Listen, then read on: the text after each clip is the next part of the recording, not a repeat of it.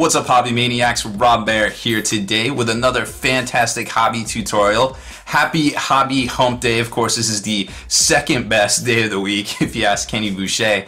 But here at Spiky Bits, I feel like it's the first. So if you're watching this video, you either pretty much tune into the channel every week. Thank you, obviously. Or you're checking it out because you just picked up an airbrush and you want to learn, hey, what do I do now? I heard about this airbrushing thing. It seems pretty cool, but I just realized I might be in over my head a little bit, which I can completely understand. Not all of us have a Kenny Boucher on speed dialing. So, little secret, or not really a secret, pretty much everything I learned about airbrushing was from Kenny. You know, that I haven't extrapolated myself from trial and error, etc., etc. And, you know, it was kind of like a different, for me, changing my paint style from strictly layering to, you know, a mixture of layering and airbrushing was, well, it was a time saver first off, but it really, you know, upped my kind of quality level and my paint game, so to speak. You know, it really is true. Like, you can get more stuff done and you can actually do a whole lot more. Now, recently, I was able, kind of by necessity, to pick up a new airbrush, and what I learned was, I was like, hey, this is a perfect opportunity. There's so many people out there picking up airbrushes for the first time. Maybe we'll go over, hey, what do you do now that you have your airbrushing? Now this isn't a tutorial on how to airbrush, like, hey, let's put some paint, let's go at it. Like, Kenny does that every week. You know, like, I can't do that better than Kenny. But what I can do is show you the basics on how to basically set up your airbrush for the first time, how to clean it, you know, some care for it, and stuff like that. You know, just basic hobby airbrushing tips and tricks, so to speak, on how to get you up and running and what you need to do and how to keep your, you know, airbrush clean, what to clean it with, mistakes I've made in the past so you don't have to repeat them. And speaking of mistakes, it's funny because I actually recorded this tutorial a couple weeks ago, but then recently I say, hey, you know, keep this end off of your airbrush here. It protects your needle. It's a needle guard, basically.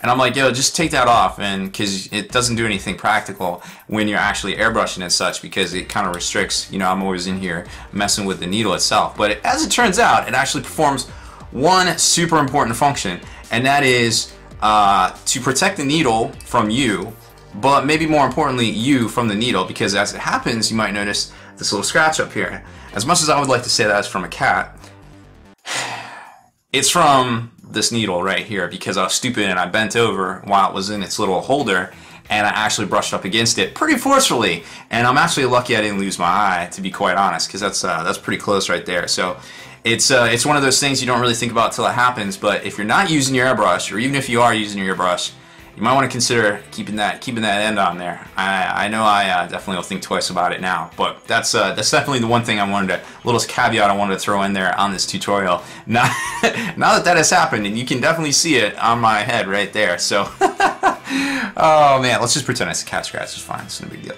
That didn't happen. All right, well, let's jump right into it.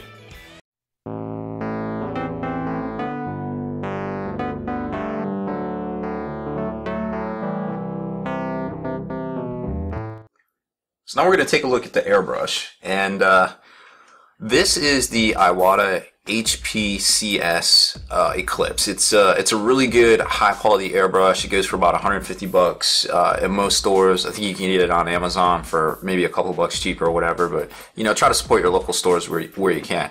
Now if you look inside here, you can definitely notice that there's something wrong. The coating on the inside of this airbrush has been eroded away. Now, whether it's from using abrasive cleaners and or using a sonic wave jewelry cleaner and dipping it in it and cleaning it out, that did that and removed the actual stainless steel coating from the innards, like completely inside. You can see down in there, it took it off of everything. So I'm sure they used some sort of electrolyzing process to plate the stainless steel onto this, and I think I might have, using the sonic cleaner, reverse that process. So be careful when you're using the sonic cleaners on this stuff. It might not be a good idea. Now you could use it on some of the component parts perhaps, and I'm not advocating this, but stuff that doesn't have a coating, like some of the stuff on the insides here, might be okay to use. A little bit of debris there on the needle, no big deal. So actually what I did was, I was having a conference with Kenny, Next Level Painting, about I was having some problems pushing paint, and he's just like, man, I just don't get it why your stuff doesn't work sometimes. And I'm like, I sent him a picture of this. He's like, ugh, that's like a 10-year-old airbrush, dog.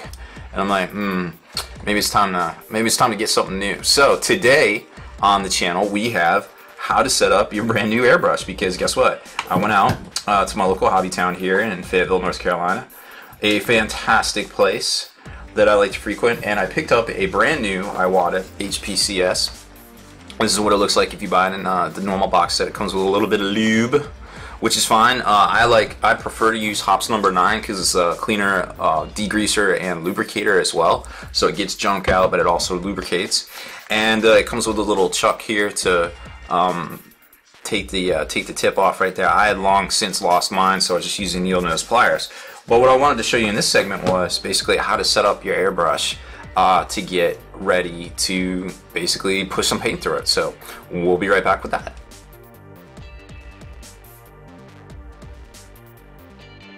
So step one is to basically take this thing off on the back here. It's just basically like a needle chuck protector, but what it does is actually hampers your ability to do anything useful, in my opinion.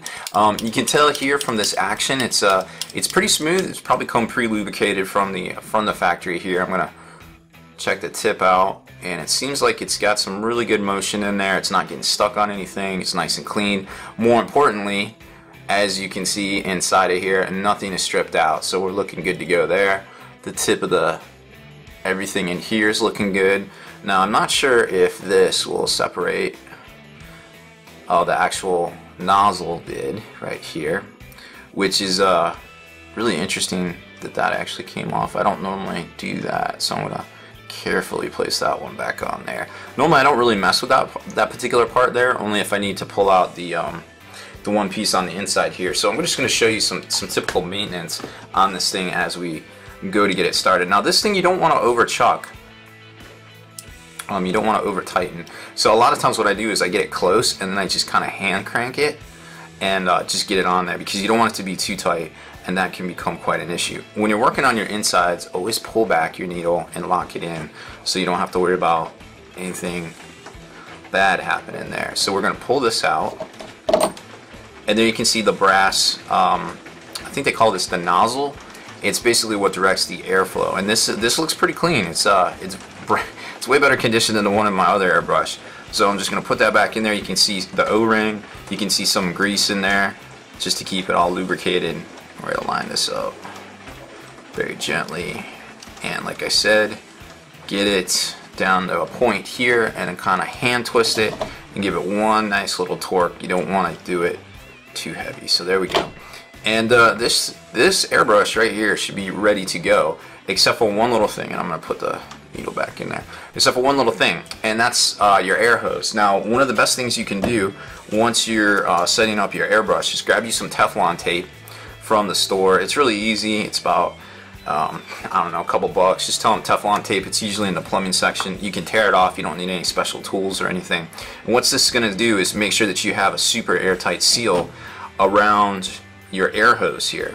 And the stuff like literally basically goes around those grooves there. You can see it in the camera, and we're just going to wrap all of that right there. Another cool tool you can get, and I believe this is your standard 3/8 inch thread size right here. You can get this thing called a quick release valve. Now this is the GMAC from Grex, but like I said, it's kind of a universal thing, so you don't have to super worry about any of that. I'm just going to put it right on here since I got my Teflon tape. And what this is going to do for me is, once I'm ready, you know, at the end of the day, if I want to take this and clean it in the bathroom or go soak it somewhere, I don't really have to, you know, do a whole bunch of twisting or anything and get my cord all braided. I just basically quick release it right off of there. Good to go. And another thing that's kind of cool, and it doesn't really come into play that much for me, but you can control the airflow from here. A lot of times I just keep it full blast regardless, so I don't quite worry about that. But it's nice to have that kind of you know, being able to kind of dial that in right from the airbrush instead of reaching down to the compressor and messing around with that. So I'm going to put some Teflon tape on the end here and then attach my air hose and fire up the compressor. So I taped that all up right there, as you can see. Attached my air hose, turned on my compressor, and I've got a really good seal. I'm not leaking air anywhere, and now we can get down to the business of airbrushing. Now for my compressor, I have a Badger air compressor. I think it's a 1/8 horsepower compressor with a tank, an air tank. And what's nice about it is, you know, you hear it going right now, but what it's going to do is it's going to kick off as it fills up, so it doesn't, you know, constantly stay on. Now you can do a couple of things, like I have a little fan down there, a little external fan, looks similar to the tabletop ones I use normally to dry off wash and things like that. And I have one down there, and I'll just kick it on when I've been, you know, working for about 45 minutes or so. And what that does is, you know, it helps keep the engine and the internal parts kind of cool themselves. You know, it pushes more air over top of the heatsink and just kind of helps out with things. Now, prolonged use, probably not a good idea, but it gives you a little bit extra time, you know, in between you taking breaks. And there it goes, it just kicks off. So I've got the air pressure pulled up all the way to, I think, about 60 PSI. And you can tell from here to here, it sounds, you know, it's full blast. And, you know, it's one of those things that you, a lot of people aren't comfortable with it. I wasn't at first. Kenny was like, yo, dog, you just got to do it. And I was like, all right, man, let's try it. And I did a lot of practice writing my name in cursive and things like that. And slowly but surely, I definitely got used to it. Now, you can turn down, with this little GMAC valve here, you can turn it down to taste or turn it up or really get low right there. You know what I mean? So, you know, it's kind of nice to have that connectivity and that basically control right up here. But for the most part, I'm just going to be blasting stuff.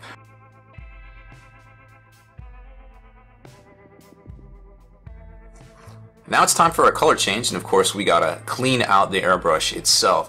Now you notice this is kind of messy. It's not too bad, but we're away from a sink, so we don't have anything like that.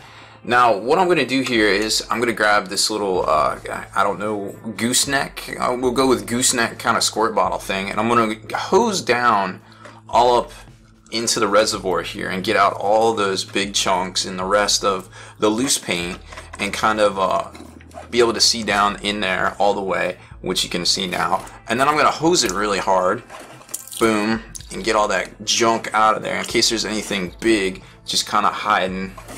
Do that a couple of times, give it a couple rinse, and then what I'm going to do is put a little bit of water in there and come in with a big piece of foam. And what that's going to do is that's going to get all my chunks out before I start doing any backflow or anything. Because now you don't have to, if you want a nice big fade in between each you know, color change, you really don't have to do this. You can just kind of add a little bit of color to your reservoir and go and just have slight gradations if you're working with big flat surfaces. But for this particular one, I was just like, you know what, let me get this on film. I want to show you guys basically what to do.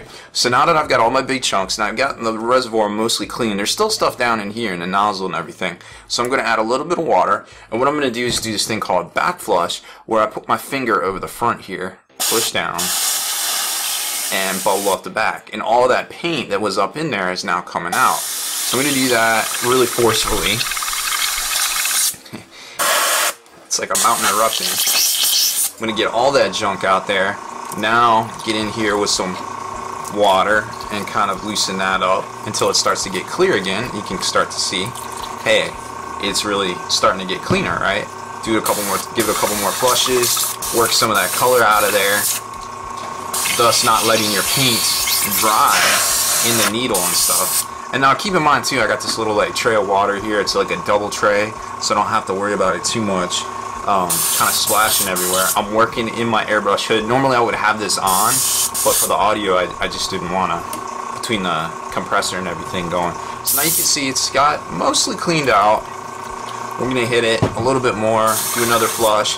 Now when I pull this needle out, it's going to get all the stuff on the needle too, and there you see that little flush of color. I'm going to pull the needle out, hit it with my fingers here, and there is a little bit on the end, so I want to be careful and just use my fingernail and just nudge it a little bit.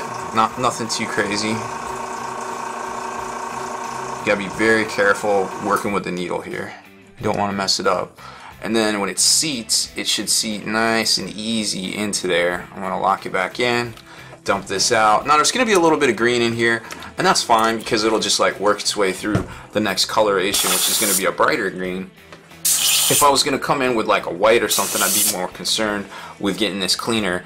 But for, you know, just going green to green, I think it's good to go there.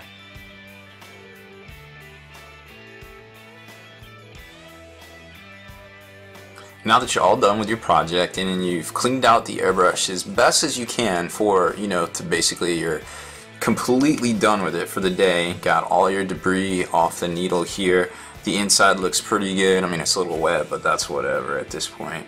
You're going to want to basically put this away. Now, you might have stuff down in here that hasn't dried yet, or that may present a problem in the future, and there's a couple different ways you can deal with this. First off, you can grab like a little container, put a little bit of cleaner in here. Now this is the old purple powder. I'm not sure it's bad for the insides, but this particular piece in here, the needle nozzle, doesn't have the stainless steel coating on it. It's just a brass fitting, it looks like. So I'm not, you know, I'm pretty confident that it won't hurt that if you let it soak overnight. Conversely, you can do the shot glass method, where if you want to just leave it soaking in a shot glass filled with airbrush cleaner. I use the Vallejo stuff because, you know, it's basically their stamp of approval. You know, it won't mess up your airbrush.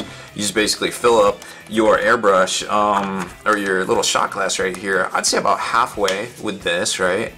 So just hose it down, maybe like quarter of a way, and then hit it with some water up till the point where you're gonna actually insert your airbrush, right? So you're gonna basically put it in here, but you want to get some of the stuff on the inside just to let everything soak, and then you just put it down in there and it's soaking.